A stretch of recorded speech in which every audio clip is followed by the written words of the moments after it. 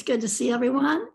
And not all of you had a chance to meet Marissa, but Marissa Jablonski, you'll see her picture on here too. She's there, and she's our guest speaker this evening.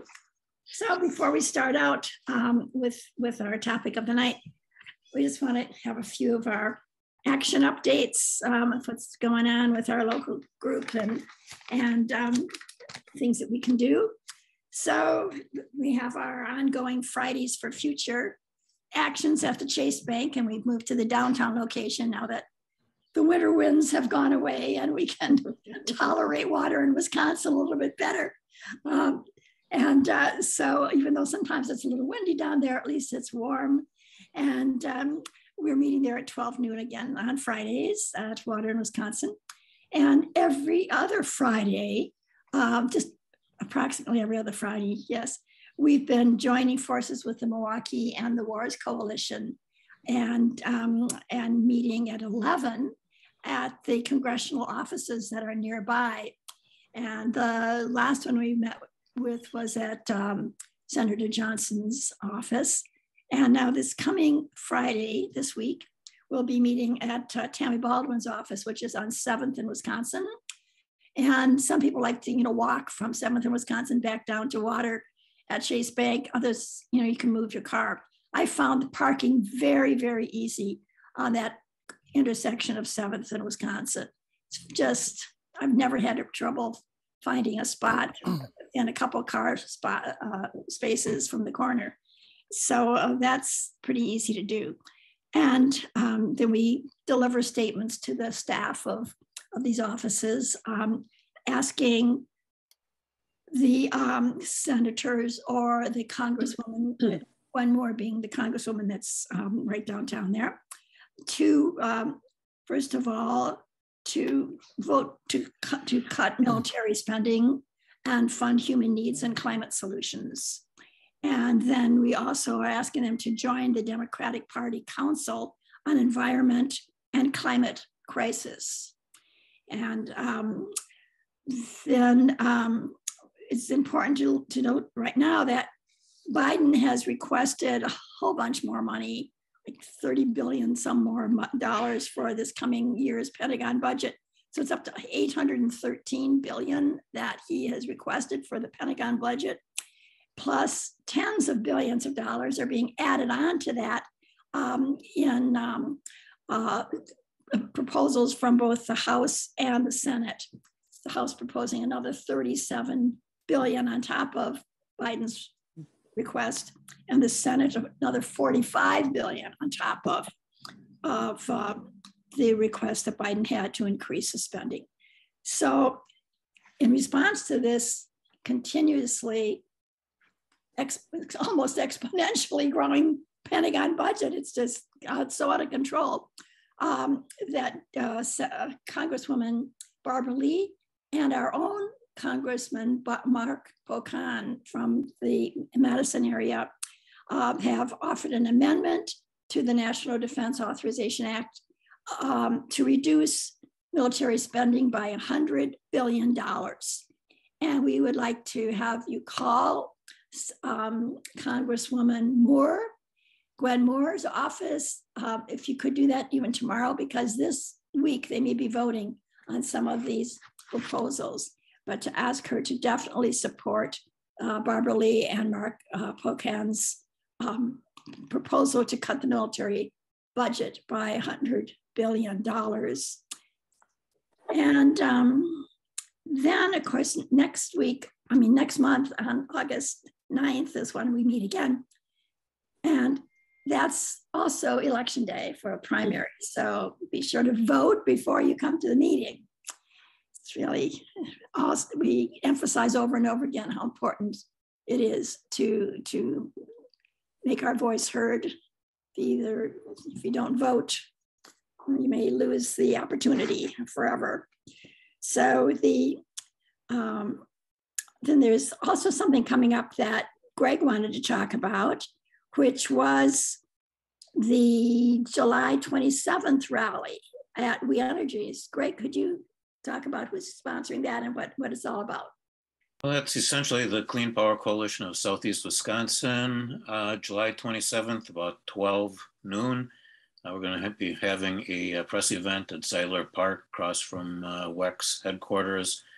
And really the focus is the delay that they recently announced at the Oak Creek Power Plant, the delay in closing the coal part of that, and what the impacts that are going to be on communities. So that's being put together, just heads up. So more information to follow. And what day of the week is that on July 27th? It's Wednesday. On a Wednesday. And do you know the time? At 12 noon. 12 noon. Okay, thank you. You can jot that one down. And then Jan, could you tell us about this Chicago Day of Action? It's a regional event that's being planned in Chicago for September 23rd. Yes, we've been in discussions with 350 Madison and Chicago. They would like us to join them all for an event in Chicago. That's, I haven't seen the area, but apparently BP's pipeline headquarters, Chase Bank, and the Federal Reserve are all located right within a few blocks of each other. And so we're going to go there, and there will be a bus, so you don't have to drive. They said they would swing by and pick us up in Milwaukee. And there's going to be a dance too, if you care to join, but you don't have to. It's really cool though, if you want to watch the video that Greg put out on the newsletter. Yeah. You can just hold signs if you want people, and if you want to get dressed up or whatever, but you don't have to do that. But so it's at 11 o'clock till 1. And said apparently there's a nice little plaza in front of Chase Bank, which is great for performing, and also going to do a die-in there and everything. So it should hopefully generate a lot of interest, and they would like to say anybody that can make it to Chicago to join them that day.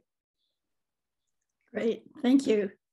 So yeah, and as Jan said, the bus that'll be starting in Madison will swing through Milwaukee and pick up people here. Maybe there'll be some people from the Racine, Kenosha area that can hop on the bus when we pass through there and end up in Chicago for the day. That's so we don't have to drive and just can get to know people on the bus and have a good time. It should be a fun event, and hopefully garner a lot of attention. Mm-hmm. Great, and that is on a Friday. It is on a Friday, right? Yes, September 23rd. September 23rd. Okay, so people who can't go for that full day could still meet at Chase Bank here, as we usually would on a Friday. But we'll try to get as many people as we can down there to join the Chicago crowd. And I know they're looking to have a couple hundred people, I think, aren't they? Yeah, that's the goal too. Right. Okay.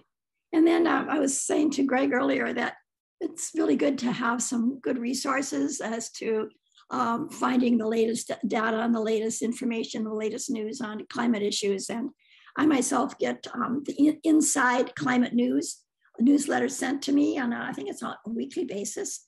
And that's really good because you can just skim through it and skim through the headlines and see which ones you want to plug into. And it's keeps you up to date on a lot of issues on climate news. And so then I said, well, what other ones do you suggest, Greg? And he said, right on our website, there's our 350 Milwaukee website. There's, you can click on more news, and then you click on under there on Climate Online. Is that correct, Greg? I think it's. Yep, that's correct. Yep. And there you'll find a whole list of good sources of news. Some of them are newspapers like The Guardian or New York Times or stuff that have special climate sections. Some are for example, magazines like Scientific American. There's just a lot of variety. You must have listed off about a dozen for me, Greg, when we were talking. So I would suggest that you take a look at that, and you can just keep up to date and do your own research. Oh, there's one thing else before we get into our talk that I wanted to mention. how many of you are getting these junk mails from Chase Bank? Oh, yeah. Just Okay. got one this week. Oh, don't throw it away. These are very useful. Okay. This is an action item. It says that they will give you $225 to open an account with them. And so what I have done before, and I'm doing it again, is I write a message. They also are very kind to leave a lot of white space. So you can write them a little letter. And mine says, thank you so much for the generous offer of $225. But however, I cannot do business with Chase Bank as long as it continues to finance the fossil fuel development and production. Currently, Chase is the #1 funder of fossil fuel in the world. With the planet on the brink of climate chaos, I ask that you appeal to the Chase directors to change this policy. Sincerely, and I sign my name, Julie Enslow. Now, before I've used these and I've taken them into the bank, and I've gone, it was a branch bank, and I went up to a teller and I handed this to him, and I said, oh, I just received this in the mail. And of course, he thought I was going to open an account. He was very excited. But then I explained why I was not going to open an account. And I gave this to him and read him the message and asked him to pass this on to their bank manager. And I just wanted him to know. And by the way, there's several of us outside demonstrating on this issue, and that's why we're here. So I'm going to be doing that again at another Chase Bank. And I got another one in the mail, so I'll do it at another Chase Bank. But many of us can do that. You don't have, just stroll in and go talk to one of the tellers and give them your line and hand them this with your little message on it. And you've got an action right there. That's a great idea. And it's a good way to recycle junk mail, right? Right. Okay, I'm through. Greg, take over. Introduce our speaker. Thank you. Our guest tonight, Dr. Marissa Jablonski, is an engineer, an educator, a founding member and mentor to the UWM student chapter of Engineers Without Borders. She's also the executive director of the Freshwater Collaborative of Wisconsin, and that's only naming a few of her pursuits. On the list of her list of accomplishments are working around the world with developing communities on projects to ensure that people have safe access to clean water. She's worked on policy at USAID in Washington, D.C., both in the Office of American Schools and Hospitals Abroad and in the Office of Food for Peace. She worked in Thailand to cut single-use plastics out of their hotels. And I urge you to go to the meeting information from tonight, and you can find links to her TED Talks at that location. She's an advocate for minorities and women in STEM fields and a whole lot more. As it's described on the UWM site, Marissa lives her life as part of a global community. So let's welcome Dr. Marissa Jablonski, please. Hey. Thank you so much for having me. Thanks for the nice introduction, Greg. I'm really honored to be here. I've heard about your organization. I get your emails, actually. I'm so sorry that I don't have the time to participate, but a couple of my students have in the past, and that makes me really happy and proud. So I think what you're doing is terrific, and I'm so excited to be here. So now I will share my screen. Here we go. Okay.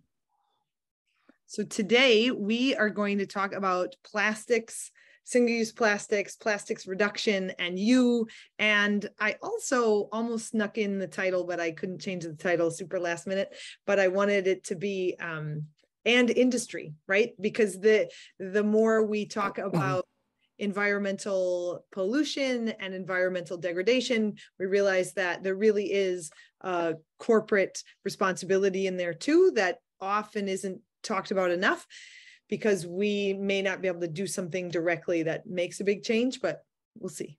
We'll see. There's lots to do. So as Greg described, I have traveled all over the world and worked in many countries in Asia and Africa and Central and South America and North America. And never have I ever met anyone who wakes up in the morning and says, today I'm going to pollute. And yet pollution happens, right?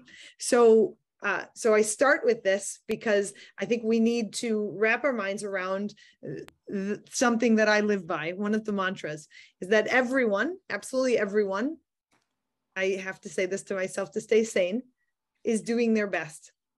Some people's best is not very good, but it is still their best. So since we know more, we'll do more. And that's hopefully one of the outcomes of this talk. I also, much like you, I'm sure, was born an environmentalist.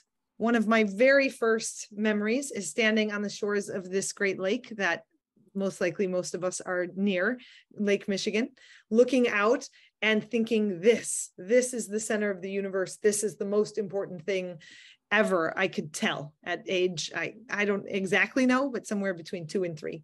And thinking we need to respect this, we need to work with this, we need to protect this, we need to do everything around this. And so needless to say, I got my undergrad in environmental science because I wanted to save the world, and then went back for a master's and a PhD. That's actually how I met Charles. I was working on my PhD, one of your members, and working on environmental engineering because I felt that environmental science was observing all the problems and I wanted to take action. Needless to say, it turns out engineers often react to problems rather than, rather than take action. And so all of the work that I've ever done is really, that I'm very proud of, let's say, is action-oriented and forward-thinking. And I think it goes without saying, I have a feeling that most of you on this call have felt something inside while you're fighting for the environment, or if we don't want to call it fighting, let's say working with planet Earth. You might feel anger, frustration, anxiety, all of these things. So sometime when I was in high school into my undergrad, I started feeling quite angry, actually.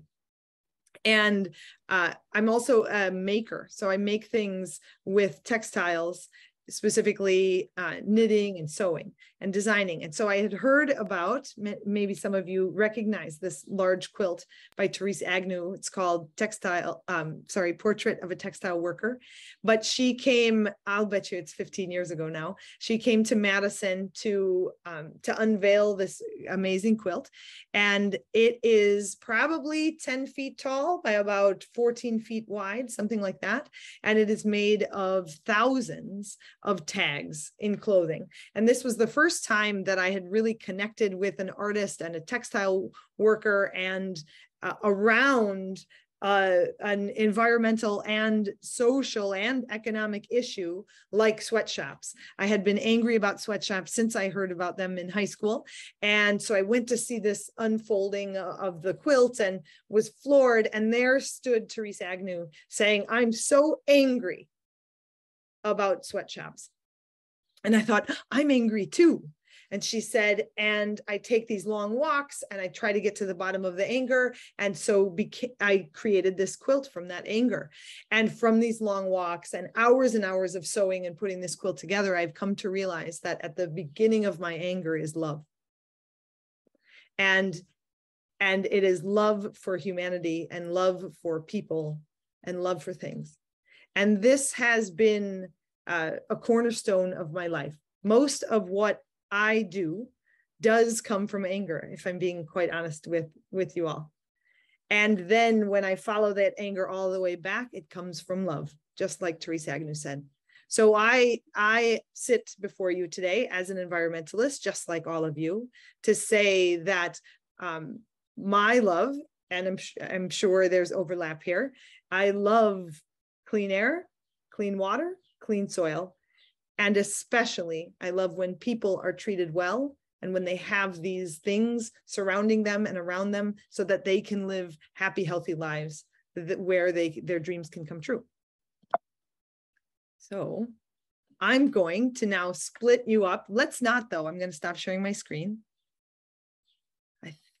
I wonder, is there an opinion? Because we were going to split up into groups and answer the question, what is behind your anger? But there's about 10 of us. How about we do it in the big group? Yep, we got some nods. Okay. Sure. And just freely share. Otherwise, we can call on people. But the idea, we'll just take about 5 minutes and we'll hear from everybody.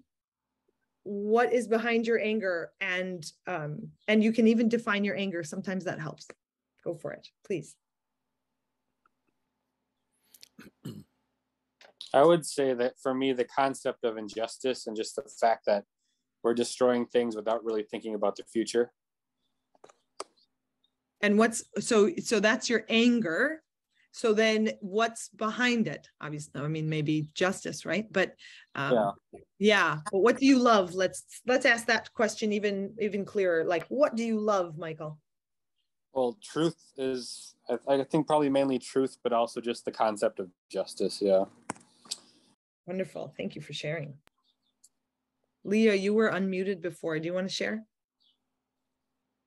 Can I have another minute? Of course you can. Thanks. Okay, I'm trying to think how to put this together. Mm-hmm. I guess what makes me angry is the inertia of human beings.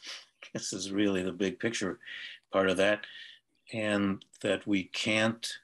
And I know that there's a lot of reasons for that. I mean, different viewpoints of what's really going on in the world by different people, but it's maybe more frustrating than it is anger, but it makes me crazy many days.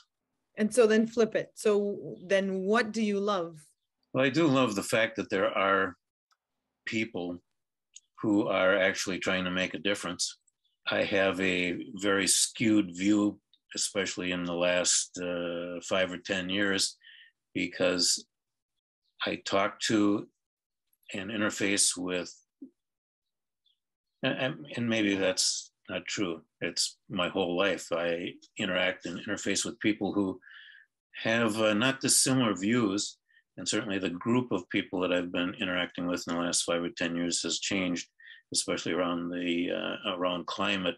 So in a sense, I live in kind of a bubble, and so I enjoy meeting and talking to a lot of people with similar views, and also enjoy meeting and discussing things with people with divergent views. However, those conversations often aren't quite as pleasant. So maybe action. You love to see action towards environmental sustainability, environmental protection, that kind of thing, right? So because that's what you're expressing, that's what you're a part of. Mm-hmm. Just an idea. I don't know. I don't want to put words in your mouth. No, yeah, it's beyond just environmental and climate, but sure, yeah. A lot, and there's so many things going on in the world that have capable people working on them, fortunately, because there's so many injustices in the world that no one has time to address them all. Yeah. Charles, I noticed you were unmuted before. Do you have something? Sure. Yeah. What makes me angry, I think, is the inequality in the world. Knowing that there's 40 or 50 trillion dollars sitting out there in offshore bank accounts, well, that would go a long way to relieving a lot of pain and suffering in the world, and cleaning up polluted water and soil and air and that sort of thing. And I feel a personal responsibility to somehow reduce that inequality by being of service and helping,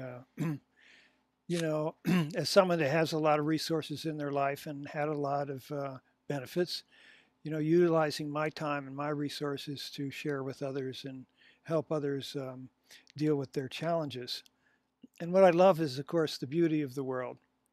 And it pains me to see it being destroyed and contaminated by thoughtless people and people who don't have any choice but to pollute because they simply don't have access to clean resources, let's say. So Thank you. that's worrisome. Thank you so much. And Leah, or Leah, I'm not sure which. It's Leah. I think, and I'm sorry if this doesn't work with your thing. I think behind my anger is fear. Oh. Fear for all of for myself and for then my students and my nieces and nephews and people who I will never meet, who have we all want to live happy, productive lives like generations of humans before us. And there's now a risk that we can't.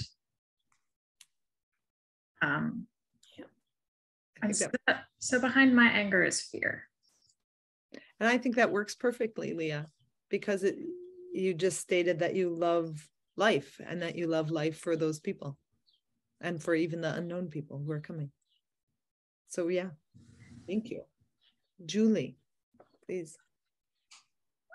Well, I just think this is the most incredible planet. It's just such a gem, a beautiful gem floating in the universe. And it's probably very unique. There's got to be probably maybe thousands, maybe millions of other Earths in the huge, vast universe, but we don't know about them. And we do know about us. And we know how special we are, at least in our realm of the universe. And it's breathtakingly a beautiful place. And to think that people treat it like a garbage dump is infuriating and makes me angry. It would make me angry if someone walked in my house and threw their garbage on my living room floor. And that's how I feel about people who throw cigarettes on my front lawn or, throw gum out their car window when they're traveling on the highways. And I just can't imagine treating the planet that way. So the anger that I feel kind of comes out of that awe that I feel for this place. And it's so remarkable that the thought of people abusing it is appalling to me. Thank you. Jan, please. Well, my anger is kind of along those lines. I really hate to see people not respecting nature and fighting against it, and man thinking that they can kill off species and destroy habitat just for their own selfish reasons, and not realizing that nature sustains us all and that they have no respect for this. That makes me angry because I love the natural world and everyone needs their green spaces. It's good for your mental health in a lot of ways. And so people shouldn't be fighting nature. They should be promoting it and learning to live with the natural world. Wonderful. Thank you so much. Okay, we're going to go back. I'm going to go back and tell another story, and then we'll do this again at another question in a couple of minutes. Okay, sharing my screen. So in 2019, as Greg said, I got that. It was 2018. Sorry, I finished in 2019 the work. But in 2018, I was working in Washington, D.C. at USAID, the United States Agency for International Development. I was an environmental policy advisor for ASHA and for Food for Peace, and traveling all over and doing a lot of work with environmental considerations. And I received an email about an opportunity in Thailand there from the Phuket Hotels Association, but very specifically from the United States Embassy of Thailand, saying that they're on the island of Phuket, which is it's a very big touristy place on the planet. It's quite beautiful. Thailand is quite beautiful. However, Phuket was having trouble because there are 65 associated hotels in the Phuket Hotels Association on the island. There's more hotels than that, but figure 65-ish are the ones who are associated. And they were having problems bringing tourists to their hotels because every time the tide or the winds changed, different hotels had massive amounts of single-use plastics washing ashore of their 5-star hotels. Well, no one wants to take an exotic vacation and stay at a 5-star hotel only to go swimming in the ocean and have a dirty diaper stuck to your thigh or have a plastic bag wrap around your foot. And this is a human perspective, not that of a sea turtle or of a dolphin or something, who lives in the ocean, knowing that this group would understand that at a much deeper level. They weren't necessarily thinking that. They were hotel people, hotel employees, hotel managers, hotel owners worried about their income and saying, okay, how can we bring more people in? So it just so happened that the environmental leader at the US Embassy in Thailand was on vacation in Phuket, noticed all of the pollution on the beaches, and then noticed how many plastic water bottles they were given at the hotels where they were staying. Jeez. He came forward and said, if you just, which is always a trigger for me, if every hotel just put a water fountain in their front lobby, everyone could bring their own container and fill it up on their way out and their way in, and we would save how many plastic water bottles?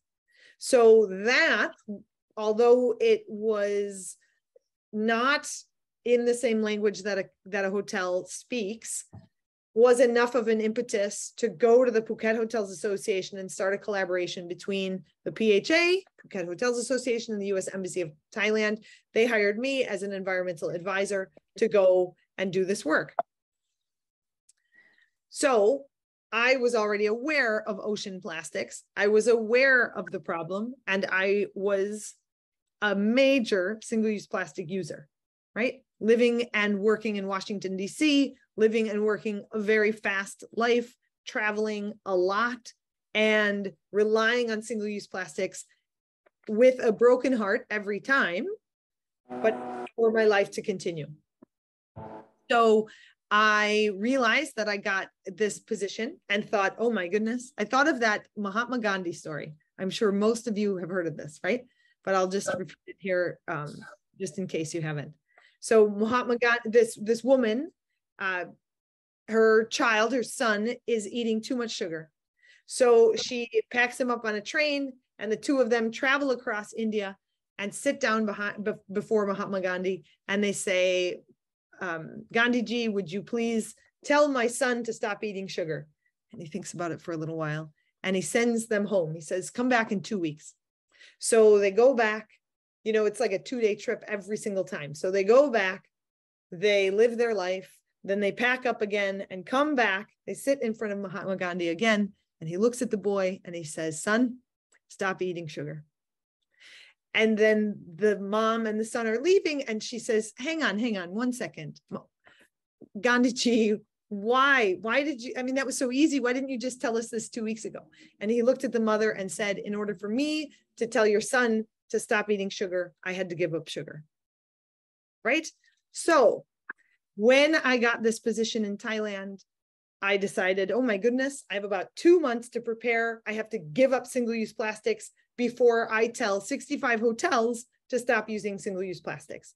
So I do a lot of grocery shopping. It's one of my favorite things to do. And so I always think I could win the Price is Right in natural food shopping, if that was a thing. Anyway, so just something about me. So here I was in a grocery store the very day that I decided to no longer buy single-use plastics in the fruit and vegetable department, looking around thinking, I really want some raspberries.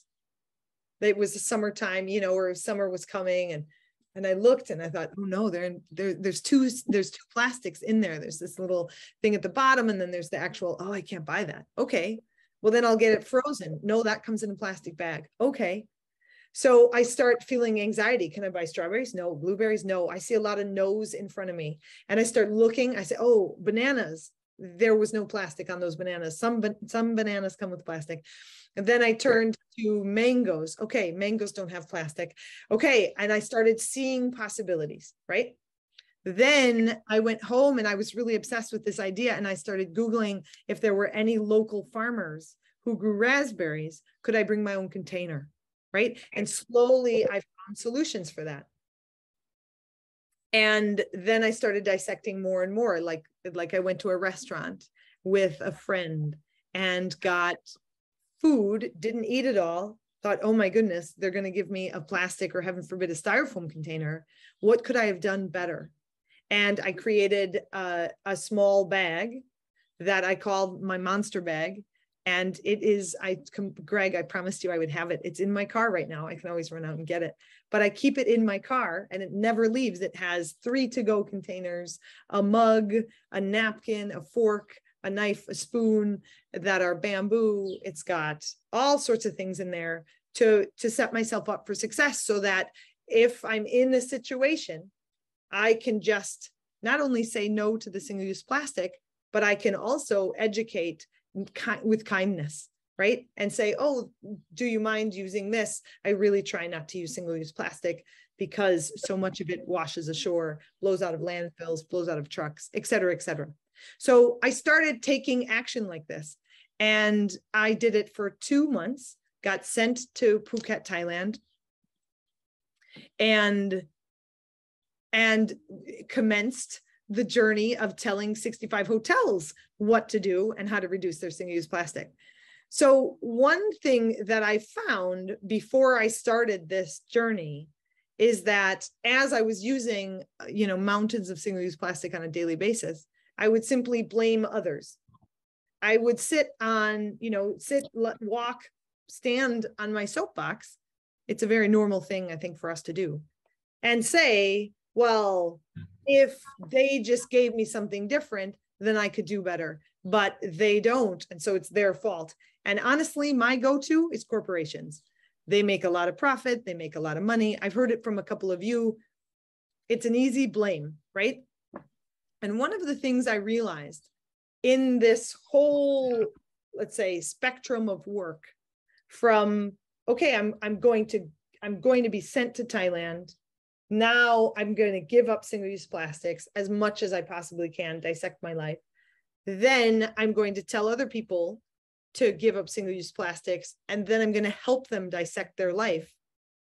All of a sudden, I found myself in front of hotel owners, hotel CEOs, who had never even considered this as a problem, let alone any of the solutions. Is that an issue? Sure. Should they be better? Yes, of course. However, they're doing the best they can. Their best might not be very good, but they're doing the best they can. If that's true, then I can help them, right? But not until I can look at them judgment-free and say, oh, that one was really hard for me. Here's what I figured out, right? Here's an example. Hotels use, you can't imagine, I did the math, how many plastic bags they use in trash. So I was not at, 2-3-star hotels. I was at 5-star hotels. So if there is a single hair in a garbage bag, they take the whole garbage bag and landfill it and put in a new garbage bag, right? It's got to be 5-star. So I looked at the CEO of this hotel chain and said, and I had done the math at how many plastic bags he was a man, this company uses in a year. And I said, what if you went to 0 bags and you washed them? You washed the containers instead.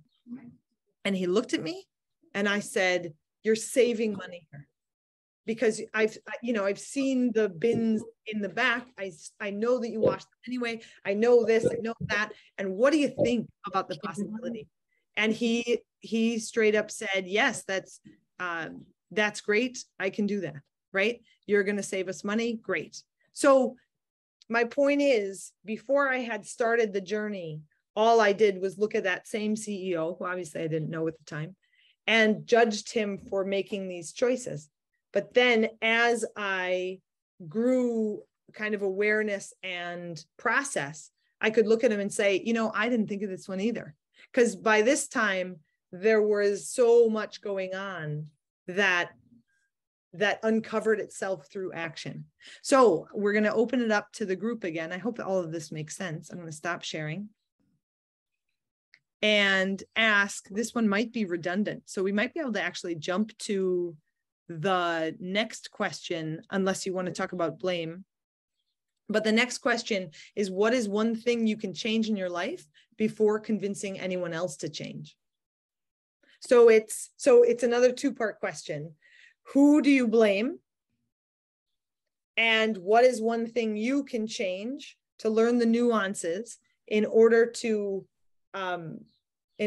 convince others to change? Does that question make sense? Okay. So it's now open. Okay, well, I'll take a crack at this. Who do I blame is really difficult. I guess basically what I blame is the nature of people.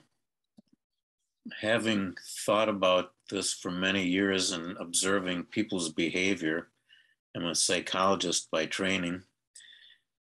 I've watched, well, first of all, myself, from the background that I came from, being lower middle class, I guess. We weren't poor, but we didn't have a lot of resources. But my observation was that as I acquired resources, my behavior reflected, you know, my ability to acquire, I don't know, things so much, but certainly to live what was presented to us as the good life. So, you know, Ozzie and Harriet and that sort of lifestyle. But beyond that, I've watched other people who have come from other societies, other parts of the world, and have moved into the Western world, either in Europe or in the States, in Asia. And I observed how their behaviors have changed as they've acquired resources. By resources, I mean, I mean money, I guess, the ability to acquire what they want. And so I don't see a whole lot of difference in that behavior depending upon where you grew up. So I've, you know, looking at it, it seems like it's kind of a basic tenet of human nature, and it takes a bit of work to overcome it, quite a bit of work actually. And fitting into society, you mentioned what we used to call doggy bags. And the idea of walking into a restaurant 7-8 years ago with your own takeaway container when you go out for dinner, especially at a nice restaurant, seemed really bizarre. And it really seemed bizarre to give that to the waiter or waitress and ask them to put your leftovers in it. So it's a major psychological thing that I've seen in many people. Thank you. And in myself in particular. Thanks. George. Who do you blame? You know, and you know, I think back to my childhood and people threw everything out of the car window. You know, and also I've had the opportunity to travel a lot. And in poor countries, the littering, how the rivers are, it's like, don't these people know? You know, but I really got woken up by a friend of mine, President Hugo Chavez of Venezuela. And we were meeting and he brought up the subject that, you know, my people, they litter. You know, our country looks dirty. And he thought it through and he said, my people cannot read the sign that says don't litter. And so he embarked upon a national literacy program that brought them from the bottom to the top in 1 year. And resultantly, it cleaned up the country. You know, and so that's kind of like, where's the base problem here? You know, what are the associations that come into this? And so I just wanted to share that with you. That's a great story. Thank you, George. That's a great point. I've been thinking a lot about the upstream, what's happening. And there's actually, not to take away from this discussion, but there's a podcast that I would love to share with you all. I'm putting it in the chat right now. And it's a Canadian scientist, Dr. Max Liboiron, who studies ocean plastics, and the explanation of what she does and what her team does and how they tackle this issue. It's just amazing. And the way that she describes, does she recycle? Yes. Does she think it's helping? No, it's not upstream enough. And it's just wonderful. I listened to it twice already. I think I'll listen to it another 10 times. It's so well done. So yeah. Good. Julie, would you like to? Yeah. I think the blame goes equally to the producers of all this plastic crap and the consumers. I think that there's an awful lot of money being made off of plastic production. And of course, the use of fossil fuels is what plastic comes from. And so I never realized that plastic was made from oil until several years back. And then you go to the grocery store and they say, what do you want? Paper or plastic for your bag? And so you think, well, do I want paper that's going to deplete the rainforest or the forest? Or do I want plastic that's going to, come from the oil supplies? And then so at some point I think, well, maybe I'd rather have plastic and let's get rid of as much oil as possible so we don't have more oil wars. We're fighting all these wars over oil. Let's just use it up and get rid of the damn stuff. And then we'd be better off without it. But then, of course, all of this pollution starts coming to the surface, and the tragedy of the oceans, and the fact that the people who are making all of this money off of plastic production know damn well what's happening to those oceans, and the terrible crisis the oceans are in because of their production of this stuff. And yet they keep advertising and enticing people to buy things off, not offering you any options when you go to shop, and look all the searching you had to do to try to find some options. And I think, there's tremendous blame on that end, and it's mainly profit motive stuff. But when it comes to us, we have to be firm, and we have to be strong, and we have to be creative to say no to that. And even on an aesthetic level, I only would buy wooden toys for my kids. I refused to buy wooden toys when they were little. And plastic toys. I wouldn't buy plastic toys. The same, like I don't have like vinyl or plastic countertops. I have a wooden countertop in my kitchen. I just think there is so many things you can opt for that are aesthetically more beautiful if they're a natural wooden or other kind of element. Sure. So it's got to go hand in hand, but we do have to take responsibility for our choices and stand up to the big corporate profit motives. And I hear you say also, probably, woven in there is teaching, right? Kindly spreading the message so that people are aware. The example you gave before the meeting started, or right at the beginning of the meeting, going into Chase Bank and communicating kindly. Please send this message on up. Yeah. Here's what we believe and here's what we follow. And there is a really good organization here in Milwaukee that's taking on single-use plastics and doing it, restaurant by restaurant, kind of, and getting people to, or bar by bar, stop using plastic straws, and they're making an inroad. So it's important. Yeah. Great. And Leah. I'm not, this doesn't exactly answer the question, but I think it's very important to not blame just, I don't think it's helpful or useful or good to blame like people who use plastic straws. That is not appropriate. Like a lot of people with disabilities have to use straws to drink. And so if plastic is the only straw available, that's what they're going to use because otherwise they can't drink. If you think about the price of a fancy wooden toy versus a plastic toy, the plastic toy is so much cheaper. And are we saying that children shouldn't have toys if the parents of those children should stand up and not buy toys if they can't afford wooden toys? I think it's not fair to place the responsibility on individuals to fix the systemic problem. So yeah, in my life, I make choices to try not to buy single-use plastics, to try not to buy new clothes and all sorts of things. But I try really hard not to stand on it, not to think that makes me any kind of special.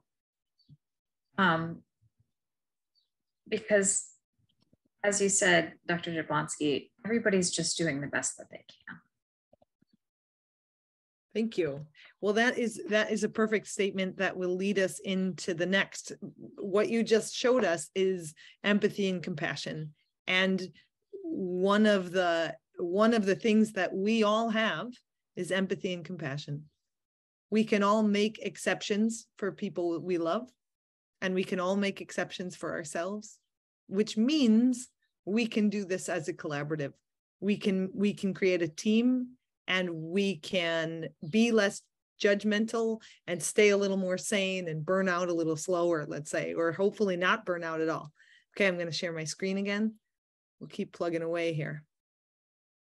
So I showed up in Phuket and heard two things. On my first, this happened at the very first hotel I visited. Marissa, you just work with the governments and the corporations and change policy, make big change. This is how it's going to happen, right?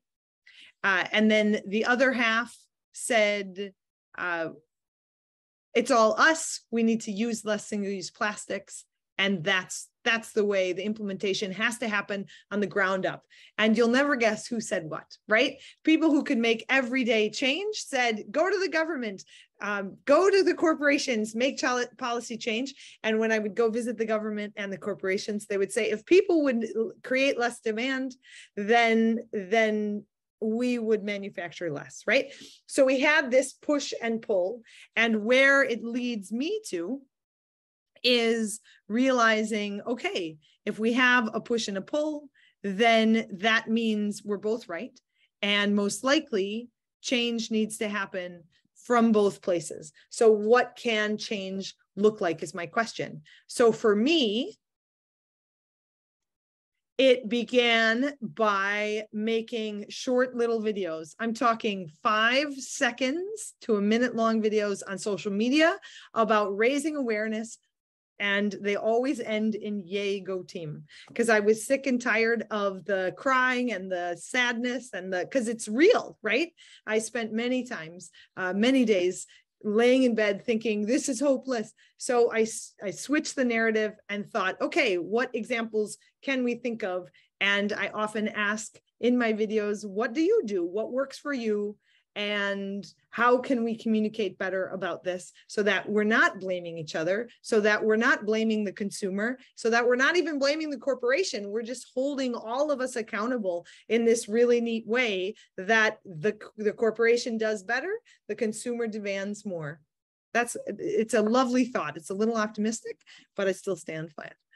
So what did that look like? So what does this look like in Thailand? So I did those videos, I got rolling, showed up in Thailand, and the very first thing I was told is policy versus action. And then I was told, if you just give us data, Marissa, will change our mind. And I looked at the head of the Phuket Hotels Association who told me that. And I said, what's interesting, her name is Sumi, and she's a terrific friend of mine. But I said, now she is, after working together. But I said, Sumi, we all know that we use 1 million plastic bags every minute. We all know we use 1 million plastic bottles every minute. And that's every minute of every day and every night. That data is out there. Here, data handed over. And yet we still do it. We still do it. And so I beg to differ. I actually think you don't need data. So the first step was data because it was demanded. The second step is I said we need to host workshops, weekly workshops to gather, inform, and share information and grow our team. There are a lot of people, I'm specifically talking about hotels here, but there are a lot of people in industry who simply go to work, do their job, and they don't think about ocean plastics. They were not born environmentalists. They were born something else. Economists, plumbers, electricians, I don't know, 1 million other things, right? There's 7.5, probably 8 billion people on planet Earth. We're all different humans. So they have different, maybe they're chefs, maybe they're gardeners, maybe they're, I mean, the sky's the limit here. So we needed workshops. And I told this to the Phuket Hotels Association and said, can we do this? And I was told that's going to be really difficult. Nobody has time for a workshop. Nobody's going to show up. And I said, if we pitch it right and say this will help reduce your outflow of plastics into the ocean, and it will be a selling point to bring in consumers or tourists. And she looked at me, Sumi looked at me very skeptically. And I said, here's a deal. Let's throw one next Wednesday. If people show up, we'll throw a second, we'll throw one every single week while I'm here. So 8 workshops. If no one shows up and it's a total flop, I'll give you your data, create a report, and get out of town. It was packed and tons of fun. And they left with action items and information. And it was a hit. So this was really important. And it wasn't depressing. It really was, okay, we know there's a problem. How do we solve it? And we couldn't solve it overnight, but it was using the same kind of idea that what lives inside of you, how do you make that grow? How do you give words to that? The third thing we did was share best practices. I created a catalog of items that looks kind of like this picture in here. So for instance, in a hotel, when a banquet is set up, everyone's given water. So the old way is everyone gets a single-use plastic water bottle at their seat. So then they might open it once and drink a sip, and then not only the water, but also the plastic goes to the back. The next step up is you put all the plastic water bottles in the corner. And if you really want water, you have to get up out of your chair, go walk and pick up your water. They saved a lot of plastic water bottles that way. The third step, when I came in, was we need a water dispenser. And the fourth step was returnable glass bottles, replacing every single plastic water bottle in 45 of the 65 hotels. They committed to do this in 2018, saving 6 million plastic water bottles in 6 months. So it's still not enough, right? We use 6 million plastic bottles every minute. 6 million is 6 minutes. Not enough, but a tiny little example and a tiny little step forward. So it was meeting people where they were, celebrating, yes, good job, you're thinking to put the plastic water bottles back in the corner. Can you do more? What do you think about the water dispenser? Then they said things like, a 5-star hotel can't have a water dispenser. Oh, I didn't know that. Great. Can you use a returnable? Thailand has that infrastructure. And can we in the United States grow that infrastructure again? Or does it equate to more gas mileage and, more gas usage because glass is so heavy to transport? So all of these pieces had to come together. And had I come to the table saying, you're wrong, they wouldn't have brought their honest feedback and actually shared and said, oh, maybe we can do this, maybe we can do that. So we came up with these two alternatives. And then we created this catalog. And what I like the most is up at the top, it says level of impact large, level of feasibility easy. So someone can flip through this catalog and say, I want to have a large impact and I want it to be easy. There's going to be a handful of things you can do in your life or in a hotel that are like that. The majority are small impact, hard to do. So those we call, top of the tree, not low hanging fruit. So you do those tomorrow. You don't work on those today.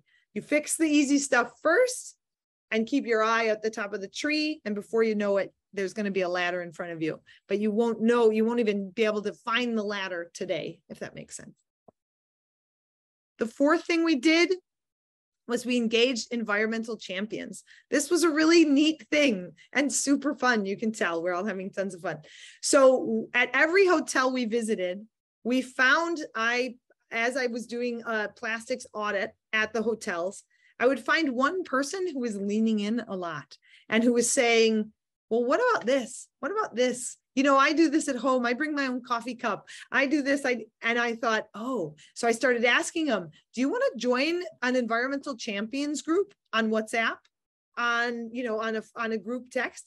And they said, yeah, I really don't like how much plastics we're using. So they all of a sudden became in charge of these duties, and it gave them respect, and their manager was on board and grew their responsibility and helped move them up in their job. They could put it on their resume. It was exciting. It was fun. And then the last thing we did is probably the most important in the long run, creating an open source purchasing spreadsheet on Google Spreadsheets or Google Sheets. And this was something that is now owned by the Phuket Hotels Association. They update it, and any one of the environmental champions can go in here and add an item, a description, the contact, so they know who to call from the from the hotels. So who put that item up there, then who's the supplier and the contact info for the supplier. So what this created was an incentive for two things. Probably the biggest one is those suppliers. If one hotel is happy with your paper straw, that's why I put this up here. So straws were a really big thing in Thailand. It is a cultural, acceptance or cultural thing to use plastic straws, especially with women. It's complicated, and I am not Thai and I don't understand the depth of this, but it was a very, very common occurrence. And I had a manager look at me and say, how could I make a woman with beautiful makeup and perfect lipstick put her lips directly on a glass? She deserves a straw. So as soon as someone talks like that, I know this is culture. This hits deep. I'm not going to change that belief. We need to change the straw, right? I'm not going to convince anyone anything different. Metal straws are known to chip teeth, and glass straws break in industrial kitchens. Silicone straws are an alternative to plastic straws, but their waste management is really tough, and sanitation, you can't heat them because they are a type of plastic, even though they're silicone. What we ended up doing is relying on bamboo. We were in Thailand. Bamboo grows everywhere. This particular manager, who was dead set on plastic straws, he looked at me and he said, wait, there's a community that's looking for jobs for their elderly. They grow bamboo. What if we bought our bamboo from them, gave them money, helped the local community, and got us bamboo straws? I said, can you give them away as a souvenir? That way you don't have to disinfect them, because that's very tough in a hotel setting. A lot of moisture and, to be honest, coconut juice gets stuck on the inside. So it's a really tough situation. And they said, oh, that's a great idea. Bamboo really grows like weeds here. I said, yeah. So we went back and forth, and it all came from this even playing field, because I wasn't judging them. We were honestly trying to solve the problem. And like I said before, by the time I got up to the CEOs, we had solved enough problems that saved the company's money, that the CEOs were willing to consider other changes that in fact would cost a little more, but they had saved money here, so they would consider it. So that was really great. At the end of it all, at the beginning of it all, at the center of it all is people. I'll never forget I was probably the 20th hotel I went to. There was a young man who was very concerned. He turned into an environmental champion. And he looked at me and he said, Marissa, I just don't understand. I don't throw my garbage into the ocean. My family doesn't throw their garbage into the ocean. Who is throwing their garbage into the ocean? With full curiosity and an open heart, right? He wanted to know who to blame and also how to solve the problem quickly. So I explained there are holes in the waste management system. There's a lot going on here that we can't plug all the holes, but we are trying to do as best we can, thus raising awareness along the way so that we can all do our part. And then I also started to explain something that I've learned over the years. So it's really, truly only when we change our own behavior. So when I change me, it is noticeable to those around me. And then my family starts to change.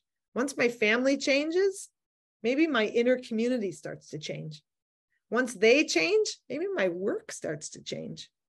Once my work changes, maybe my bigger neighborhood starts to change. Then the city, then the state, then the country, then the world, right? But it all starts at self. And hopefully we know enough people and we influence enough with kindness and an open heart that these changes do equate to something on a larger scale. That's my wish. That's my dream. That's my hope. Because it's amazing. I mean, let's see, people know when I'm around, they bring up plastics. So for instance, I sail with some friends of mine. They have a sailing boat. They have a sailboat and they take me out on these race days. And I was invited to do an overnight race. And for maybe 20 years, 25 years, everyone got sandwiches in single-use plastic bags. The year I went on, they were in tinfoil, they were in Tupperware or glass reusable containers, and they were in wax paper. And they said, Marissa's on board, we need to change. This year, I wasn't able to do, it was the Queen's Cup, I wasn't able to do it. And they got one plastic bag for the entire, it's like 36 hours or something. Not as good as last year because I wasn't on, but they're still thinking about it, right? So we do have ripple effects. Here's another instance. When I go to the grocery store, the way that I got myself to stop getting plastic bags ever is I think about this with dating. So my partner, he didn't like this, that I would do this. But if I forgot my plastic bags, I would say, okay, Mike, we're carrying it together. And he would say, oh, please don't make me. And I would say, we're never going to forget our bags again. Right. And we didn't. It happens once, maybe twice, and you never forget your bags again. And then all of a sudden I would get a phone call from Mike at the grocery store saying, you'll never believe how many plastic bags the person in front of me just used. And I'll say, is there a way to say, oh, here, would you like to use one of my bags? You can have it. I have about 20 at home. They give this stuff away at conferences. We use 1 million plastic bags every minute, and every plastic bag we don't use sends a message. I understand that not everybody can do this today, but maybe your kids will like to help you by carrying the plastic bags to the car. And whoever gives you a plastic bag, I always make sure to thank them. Thank you so much for trying to serve me, trying to make my life easier. The thing is, this plastic bag will be useful for 10 minutes, and then it will end up in the ocean, in the Great Lakes, in the rivers, in a tree. It will haunt my life. And so I prefer no plastic, but thank you so much, no bag. And you better believe it's really hard to do certain things with me because I'm like a circus trainer, right? I'm trying to pay for the groceries and trying to pack my own bags and trying to make sure everything happens without plastic. You do that enough with enough of your friends and they catch on and they do it too. So, but the key is to do it with kindness. My mom is a great example. She's trying so hard, but she'll look at someone straight at the grocery store and say, we don't use plastic bags. And I'm like, and thank you very much for trying to make us so happy by giving us something to carry our stuff in, right? So it's this dance because we are dancing with frustration and anger and love and blame and pride and change. So this is a complex situation that we're dealing with, and that's why it's such an emotional thing. So I think we need to look at time check here. Yeah, where are we at? 20. Yeah, so we have about 10 minutes left, and perhaps there's some specific questions that people would like to raise for you. Yeah, Tim. I'll make a question quick. I was interested when the person said, where does all that plastic come from? Yeah. And all I can say is, yeah, where does it come from? It can't just be individuals that throw a straw in a creek and it gets in a river and it goes to the ocean. It has to be huge municipalities dumping huge trucks loads and huge ships dumping boat loads. Because I was amazed to see that sea of garbage. It can't just be coming from a bunch of individuals. Right. It's got to be a municipal garbage or a regional garbage collection system that has to change also. I mean, I agree with the individual for a number of reasons, but it's more systematic than that, in my opinion.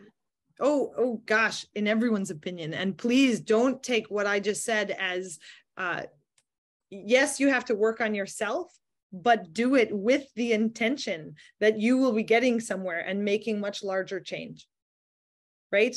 Because the individual can do such a small fraction of what some of these municipal and corporate entities can accomplish. And so please know that the message I am sending is, yes, we need to make gigantic change. And until we understand all of the ins and outs of the issue, we won't get there. So I agree, there needs to be policy change, there needs to be regulations, there needs to be municipal change. So let's see, I'll give you 3 examples of how it gets there. Yes, there is some boat dumping. The United States ships most of our garbage, I shouldn't say that, most of our recycling. This made the news, was it 18 months ago? I want to say maybe 2 years. I lost track a little bit in there, but we ship most of our recycling overseas to be recycled, when in reality it's being stored and sometimes dumped in the ocean.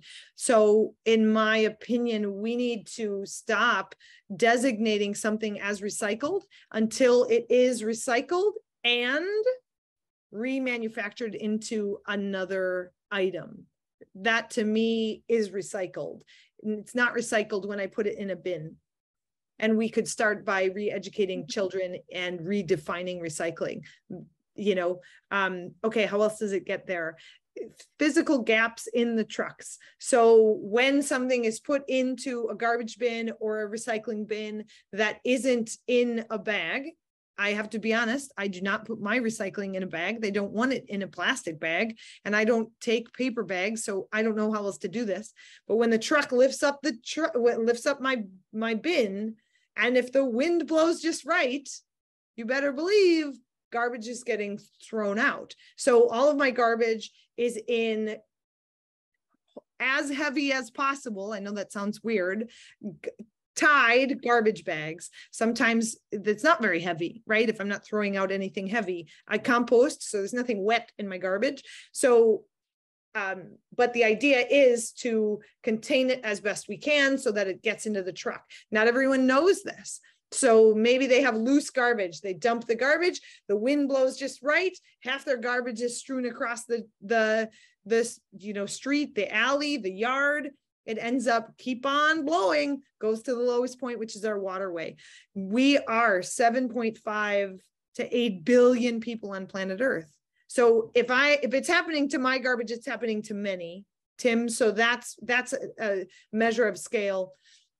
And then the third thing is, yes, many communities have zero waste management. Zero. There, I do a lot of work with Engineers Without Borders, and we do work in Guatemala. And I bring about 10 students to rural parts of Guatemala for 2 weeks every January.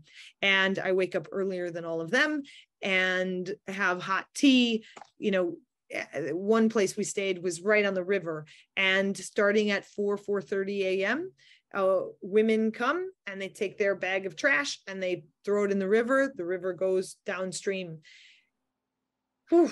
Why do they do that, right? George's story about Venezuela is a perfect one. They do it because they're not aware. So I actually want to share one slide before our time is completely up, because I think it's important. But because I was going to take the conversation into a million different places, but the challenge is not just, number one, what single-use plastic are you giving up today and for the next year? That's a really fun challenge. It took me an entire year to figure out face lotion. An entire year to find, I have sensitive skin. I finally found the right kind of oil that comes in a glass jar. It took a year. It was a game for me, right? But then the second is, what are you doing? And I know 350.org is political. So what are you doing to engage government policies, government offices, the sustainability office in Milwaukee? I am this close to calling them after this July 4th and the amount of waste I saw along the lakeshore. The third, what are you doing to work with children? There's not a child on the planet that pollution makes sense to. So when you talk composting to a child, they get it, and you better believe they want to go do it. When I was 5, I learned about, that was the first Earth Day I ever celebrated. I learned about composting. I went home and I said, Dad, why are we throwing our food waste into the landfill? He was 35 at the time. He looked at me, he said, I didn't know we're doing that. What should we do instead? I said, compost. We still have that compost pile. Right? The way to change is through children, because they don't understand constraints that adults make up and live by. So these are political, local, education. I think those are really important pieces. Tom. Yeah, listening to what you're talking about got me focused in. Okay, there's too many things going on in the world. I'm working on too many issues. What one thing can I do in response to your talking about? And this is what I'm going to do. And I've been thinking about this a while. My dog is a great friend of mine. We go out walking a couple, 3 times a day. There's plastic bags designed to just clean up after them. I saw in Consumer Reports, we can use a brown paper bag. And so that's what I'm going to do. Next time I'm to the store, I'm going to get brown paper bags that I can clean up after my dog. That's the one thing I'm going to do in relationship to this discussion. And then I'll worry about the rest of it later. Thanks, Tom. I also, if you want to take it one step further, you can get a pooper picker-upper, and then create a dog poop compost pile. There's a lot of information online. Paper bags, great. You can, that might be the end of the line, would be composting. Another thing is to flush it down your toilet, although that is controversial. I posted something, I started doing that, and someone said, dogs carry different bacteria than we carry. And I said, yeah, but the wastewater treatment facility can handle it. So there's controversy about the flushing, but great idea, Tom. Yay, go team, really, a good job. Yes. It looks like George, your hand is up. Yeah, I'll be quick. Great presentation. Thank you so much. Oh, I think you're muted. So, policy implementation. You muted. Oh, I'm sorry. I said, great presentation, Marissa. Thanks. You know, what struck me is your chart that had policy on top and implementation. And policies, government implementation is corporations or organizations. And as Tom said, we're fighting so many things. I just want to bring up one critical thing, campaign finance. It's the implementation in the feeds of policy that doesn't change in this country. You know, in other countries, they call it corruption. Yes. You know, I'm getting so much money from a corporation or the fossil fuel industry that I go against the humanity of my own constituents. That's corruption. So I just want to remind people, anytime campaign finance comes up, don't ignore it. If we're going to get some change, that has to be a part of it. Thank you. Thank you so much, George. I also want to respond to Mark's question. Recycle caps on or off? It depends on your municipality. Isn't that a shame? So the podcast that I posted in the chat, it's called For the Wild podcast, Dr. Max Liboiron on orientating within a world of plastic is excellent. Around 40 minutes. It was 38 to somewhere in there, 38 to 40 minutes. I was walking the dog. It describes the reason that plastics, one of the major reasons plastics are not all recycled or recyclable is because they are often proprietary and proprietary chemical, let's call them mixes, that create these polymers to create the container that is benefiting that company. So when they melt it down with other ones, they can or cannot use it, basically. So it's a disaster area. Talk about a policy change. I am constantly brainstorming on how to enter into this industry and say, okay, here's what we can do. What about someone coming out with, you know, PET is a really recyclable plastic. It can become clothing and it can become all sorts of things. So how do we convince industry to streamline this and then take their waste back?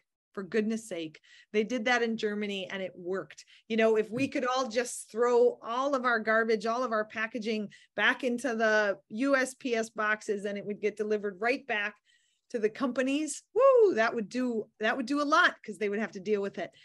The other thing that I loved in this podcast, I can't stress it enough, is there are a couple of organizations that are labeling the waste that's picked up by the company that did it, right? So if they have an ocean or a beach cleanup, they will label it, oh, we found 31,000 pieces of Coca-Cola plastic.